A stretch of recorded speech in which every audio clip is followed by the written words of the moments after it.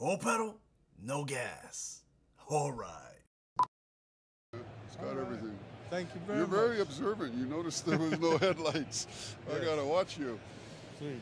We're here at the 2021 SEMA show, and I'm right here with a gentleman that does conversions. His name is Peter Oliver. He does conversions with, it's actually a kit that he sells with a complete unit, a driving vehicle when you're finished, all electric. He's here to tell us all about his efforts.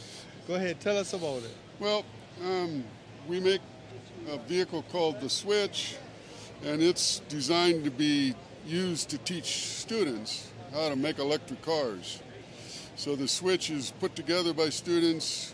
They drive it around and test it, and then they take it apart and test it and do it over and over again. It's also used by engineering classes to add some aerodynamic improvements to make it more efficient. And we're actually just now getting ready to sell it on the open market for the makers themselves to go ahead and make their own. Okay. One of the things that we do that might be of interest to you is we do have a workshop where we teach people how to do conversions, because that's how I started my business. I converted electric speedsters and old replica speedsters to electric, and did that for a number of years. And then I started teaching, and now we're teaching teachers how to teach. So it's been a fun ride. So I hear you're interested in doing some EV work? I'm going to do some electric cars in the future. Okay, yeah. I'm sourcing certain parts and all that, find out where is best for me, because I am operating out of Florida and Jamaica. Okay. And it's nice to find these people who have already done it, so I can learn from them. Yeah. And you have here a real nice unit, and it produces, how much horsepower you say it produces? It's about 80 horsepower. Plenty of horsepower for an electric motor. It's measured a little bit differently. It has a lot of torque, so you get really good acceleration. And this particular setup, about how much driving range do you get out of it? You can get about 150 to 175 miles. It's an open car. It's kind of like, basically like a motorcycle with a roll cage is the way I look at it. Okay. If you look at it, it's basically a roll cage on wheels, so it's really fun to drive. And very light. Yeah, very light, about 1,200 pounds. So, very maneuverable. Yeah, very. This unit is very comfortable to drive, and you can also add other things to it in the future. You can add a top to it if you want to encase it and all that, because of how the module is set up. It's a real nice little tubular module that looks like it's very accessible.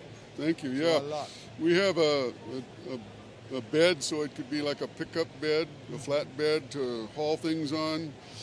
We also have a trailer hitch in the back, so you could tow things with it as well. So it has some real functionality. Yeah, and we can put a third roll bar, which would give you a lot of ability to put things on top. Okay, so, that's good. That's good. A kit like this goes for about how much, approximately? About $30,000 American, yeah. Okay. So, and depending on what options you take. Yeah, that's they start at about 30 and they go up to about 50 altogether for the long range and high speed.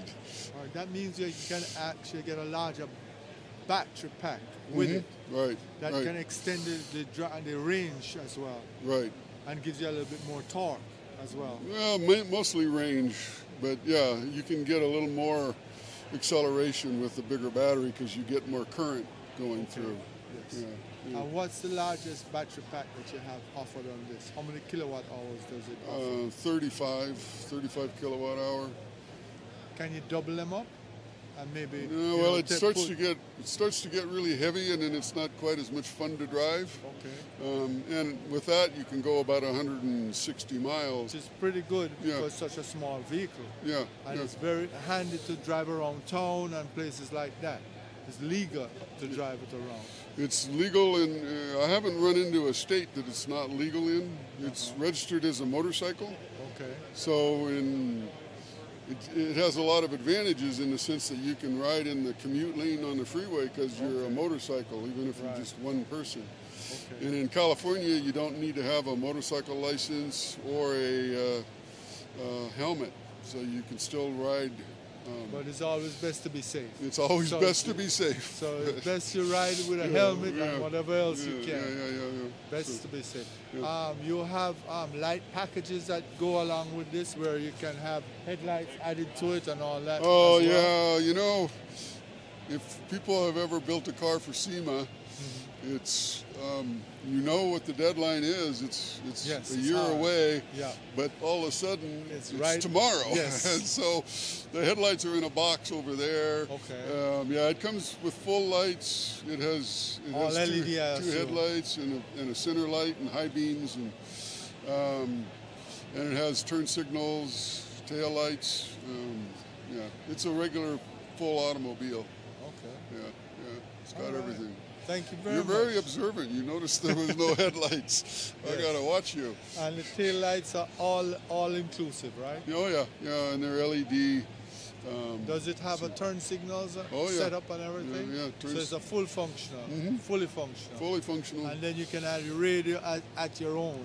Yeah. Well, we didn't put a radio in because so many people have the pods and their own little portable stereos. But it will take everything that you throw at it. Yeah. So that's good. And we have USB charging ports so you can charge your stuff. And, all right, that's great.